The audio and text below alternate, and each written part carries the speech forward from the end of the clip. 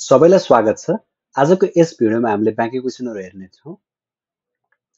Question number 17 मा सोधिएको थियो, which of the following equipment is not used in substation? Which of the following equipment is not used in substation? भनेको तलका मध्ये कुन equipment चाहिँ सबस्टेसनमा प्रयोग गरिँदैन भनेर सोधेको थियो। अप्सनहरु थियो अप्सन ए मा लाइटनिङ एरिस्टर, अप्सन बी मा ट्रान्सफर्मर, अप्सन सी मा बस बार र अप्सन डी मा सिरिज क्यापासिटर। र तपाईहरुलाई थाहा नै होला लाइटनिङ एरिस्टर चाहिँ सबस्टेसनमा लाइटनिङका कारणले आएको उच्च भोल्टेजबाट विद्युतीय उपकरणलाई बचाउनको लागि प्रयोग गरिन्छ। त्यसैगरी ट्रान्सफर्मरलाई चाहिँ भोल्टेजलाई स्टेप अप अथवा स्टेप डाउन गर्न प्रयोग गरिन्छ। त्यसैगरी बस बार भनेको इन्कमिङ र आउटगोइङ करेन्टको जंक्सनलाई बस बार भनिन्छ र यसले इन्कमिङ र आउटगोइङलाई कनेक्ट गर्ने काम गर्छ। त्यसैगरी सिरिज क्यापासिटरलाई चाहिँ सबस्टेसनमा होइन कि ट्रान्समिसन लाइनमा प्रयोग गरिन्छ। ट्रान्समिसन लाइनमा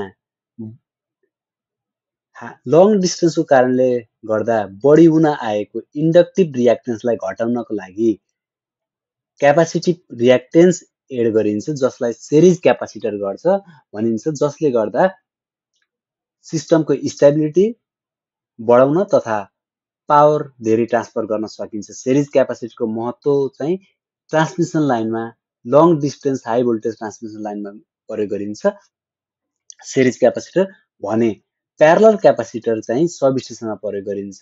प्यारलल क्यापासिटर सबस्टेसनमा किन प्रयोग गरिन्छ भने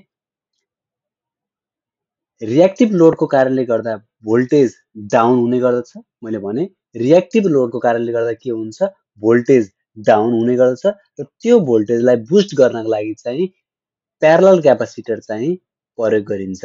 प्यारलल क्यापासिटर चाहिँ सबस्टेसनमा अथवा लोड इनमा प्रयोग गरिन्छ तर सिरिज क्यापासिटर ट्रान्समिसन लाइनमा प्रयोग गरिन्छ र यहाँ दिएको अप्सन मध्ये सिरिज क्यापासिटर चाहिँ सबस्टेसनमा प्रयोग नहुने इक्विपमेन्ट हो। यसको सही आन्सर अप्सन डी मा रहेको सिरिज क्यापासिटर हो।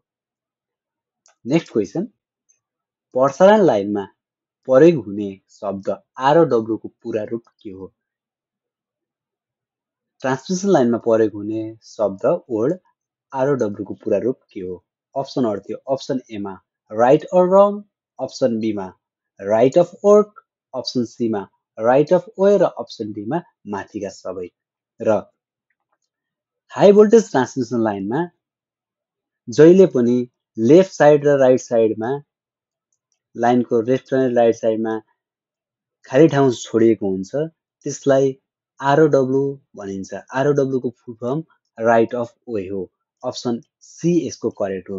र ट्रान्समिसन लाइनको डिफरेन्ट भोल्टेज अनुसार राइट अफ वे को भ्यालु फरक फरक हुन्छ र यहाँ मैले केही भ्यालुहरु राखेको छु। 11 केबी को लागि 7 मिटर, 33 केबी को लागि 15 मिटर, 66 केबी को लागि 18 मिटर, 110 केबी को लागि 22 मिटर, नेपालमा प्रयोग गरिने 110, 132 को लागि 27 र 220 को लागि 35, त्यसैगरी 400 केबी सिंगल सर्किट र डबल सर्किट लागि 46 मिटर गरी राइट अफ वे छुटाइएको हुन्छ। राइट अफ वे भनेको ट्रान्समिसन लाइनको लेफ्ट र राइटमा छोडिने भागलाई चाहिँ राइट अफ वे भनिन्छ र यसलाई सर्ट फर्ममा आरओडब्ल्यू पनि भन्ने गरिन्छ। नेक्स्ट क्वेशनमा जाउँ। क्वेशन नम्बर 19, ओभरहेड ट्रान्समिसन लाइनको आधारभूत और बेसिक कम्पोनेन्ट तलका मध्ये कुन हुन्? ओभरहेड प्रसारण लाइनको आधारभूत अथवा बेसिक कम्पोनेन्ट तलका मध्ये कुन हो? अप्सनहरु थियो अप्सन ए मा कन्डक्टर, अप्सन बी मा इन्सुलेटर, अप्सन सी मा सपोर्ट टावर र अप्सन डी मा अल अफ एबोभ। र यसको एन्सरको लागि मैले ओभरहेड ट्रान्समिसन लाइनको एउटा फिगर राखे जसमा कम्पोनेन्टहरु के हुन सक्छ त यहाँ हेर्न सक्छौं हामीले इन्सुलेटर, यो insulator, wave trap, hardware clamp spacer र भाइब्रेसन ड्याम्पर पनि राखिया हुन्छ। यहाँ भाइब्रेसन ड्याम्पर यहाँ हेर्न सक्छौं। त्यसैगरी कन्डक्टर राख्नु पर्यो। कन्डक्टर भनेको इन्सुलेटरमा राखिएको हुन्छ, अर्थ वायर सबैभन्दा माथि हुन्छ र ट्रान्समिसन टावर भनेको चाहिँ यो ओभरअल स्ट्रक्चरलाई चाहिँ टावर अथवा सपोर्ट टावर भनिन्छ। त्यसैले यहाँ दिएका सम्पूर्ण अप्सनहरू बाहेक अरू क्वेसनहरूमा पनि आउँदा भाइब्रेसन ड्याम्पर स्पेसरहरू पनि राखेर तपाईँलाई क्वेसन सोध्यो भने पनि यहाँ दिएका कम्पोनेन्टहरू ट्रान्समिसन लाइनका बेसिक कम्पोनेन्ट हो र यहाँ अप्सन ए बी र सीमा दिएका सम्पूर्ण कम्पोनेन्टहरू चाहिँ यसको बेसिक कम्पोनेन्टमै पर्छ ओभरहेड ट्रान्समिसन लाइनको। त्यसैले यसको सही एन्सर चाहिँ अप्सन डीमा रहेको अल अफ एबोभ हो। Next question, why do we use high voltage transmission line? र हाई भोल्टेज ट्रान्समिसन लाइन किन प्रयोग गरिन्छ भनेर मैले केही महिना अगाडि एउटा भिडियो बनाएको थिएँ र त्यो भिडियो हेर्नुभयो भने यो क्वेसन अझ तपाईँहरूलाई क्लियर हुन्छ होला। Transmission line high voltage transmission line किन प्रयोग गरिन्छ? उच्च भोल्टेज ट्रान्समिसन लाइनको आवश्यकता भनेर मैले एउटा भिडियो बनाएको छु र यहाँ अप्सनहरू थियो। अप्सन एमा to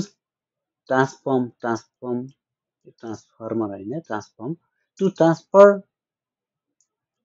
power to long distance, option बीमा to increase efficiency, option Seema to reduce volume of conductor material, option डीमा all of above. र यी पोइन्टहरूको सम्पूर्ण एक्सप्लेनेसन मैले अर्को भिडियोमा राखेको छु, उच्च भोल्टेज ट्रान्समिसन लाइनको आवश्यकता भन्ने भिडियोमा। मैले भिडियोको लिङ्क डिस्क्रिप्सनमा राखिदिनेछु, कृपया त्यो भिडियो हेर्नुहोस्। र हाई भोल्टेज ट्रान्समिसन लाइन प्रयोग गर्नुको प्रमुख कारण नै एउटा इफिसियन्सी बढाउनु, अर्को पावर चाहिँ लङ डिस्टेन्स ट्रान्सफर गर्नु र थर्ड चाहिँ कन्डक्टरको भोल्युम रिड्युस गर्नु हो। त्यसैले यसको सही एन्सर अप्सन डीमा रहेको अल अफ एबोभ हो। नेक्स्ट क्वेसन जाउँ। नेपाल विद्युत प्राधिकरणको मापदण्ड अनुसार सामान्यतया वितरण प्रणालीको पावर फ्याक्टर कति हुनु पर्दछ? नेपाल विद्युत प्राधिकरणको मापदण्ड अनुसार सामान्यतया वितरण प्रणालीको पावर फ्याक्टर कति हुनु पर्दछ? अप्सनहरू थियो। अप्सन एमा 0.8 ल्यागिङ, अप्सन बीमा 0.8 लिडिङ, अप्सन सीमा थियो 0.9 ल्यागिङ र अप्सन डीमा थियो 0.9 लिडिङ। र नेपाल विद्युत प्राधिकरणको मापदण्ड अनुसार सामान्यतया वितरण प्रणालीको पावर फ्याक्टर चाहिँ 0.8 ल्यागिङ हुनु पर्दछ र यसको सही उत्तर अप्सन ए थियो। नेक्स्ट क्वेसन जाउँ। क्वेसन नम्बर 22, दिएको मध्ये कुन वितरण प्रणाली सबैभन्दा भरपर्दो छ? अप्सनहरू थियो। Option A radial, option be interconnected, option C रिङमेन र अप्सन डी डबल वाच। यो क्वेसनको एन्सर भन्नुभन्दा पहिले तपाईँहरूलाई मैले रेडियल, इन्टरकनेक्सन र रिङमेन वितरण प्रणाली कस्तो हुन्छ भनेर जानकारी गराउन चाहे। यो चाहिँ रेडियल डिस्ट्रिब्युसन सिस्टम हो, जहाँ एउटा पावर सोर्सले चाहिँ रेडियली पावर डिस्ट्रिब्युट गरेको हुन्छ र यो सबैभन्दा चिपेस्ट र easiest method of distribution system हो। तर यसको रिलायबिलिटी एकदम नै कम हुन्छ। मानौ कि यहाँ सर्किट फल्ट अथवा ब्रेक भयो भने, लाइन ब्रेक भयो भने यो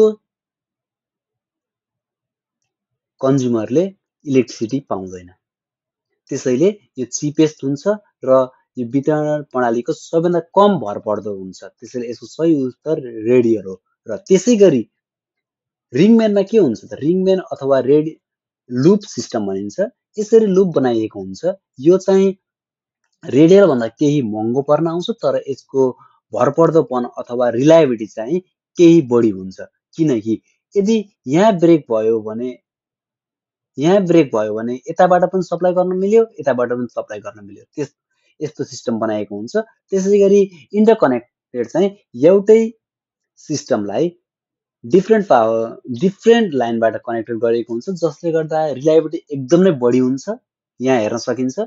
यो चाहिँ चिपेस्ट, पैसाको रूपमा सबैभन्दा थोरै हुन्छ। यो पैसाको रूपमा सबैभन्दा बढी हुन्छ इन्टरकनेक्टेड। यो चाहिँ भरपर्दोपन एकदम कम हुन्छ भने यसको भरपर्दोपन एकदम बढी हुन्छ। रेडियल र इन्टरकनेक्टेडको बारेमा मैले केही जानकारी गराएँ र यसको सही उत्तर चाहिँ रेडियल थियो। नेक्स्ट क्वेसनमा जाउँ। 3 फेज 4 वायर वितरण प्रणाली भन्नाले के बुझिन्छ? 3 फेज 4 वायर वितरण प्रणाली भन्नाले के बुझिन्छ? अप्सनहरु थियो। अप्सन ए मा 11000 भोल्ट, अप्सन बी मा 400/230 भोल्ट, अप्सन सी मा थियो 230 भोल्ट र अप्सन डी मा थियो बी र सी दुवै। र 3 फेज 4 वायर सिस्टममा 4 वटा वायर हुन्छ। 3 वटा वायर चाहिँ फेज हुन् RYB र एउटा न्यूट्रल हो। र यदि 3 वटै वायरबाट सप्लाई दियो भने 3 फेजमा 400 भोल्ट आउँछ र यदि यसलाई सिंगल फेज एउटा लाइन र एउटा न्यूट्रल हामीले सप्लाई लियौं भने 400 भागा √3 हुन आउँछ र यसको भ्यालु चाहिँ 230 हुन आउँछ। र यो क्वेशनको एन्सरमा दिए अनुसार अप्सन बी मा रहेको 3 फेज 4 वायर सिस्टममा यदि 3 फेज सप्लाई गरियो भने 400 भोल्ट हुन्छ र सिंगल फेज सप्लाई गरियो भने 230 भोल्ट हुन्छ। त्यसैले यसको सही उत्तर अप्सन बी हो।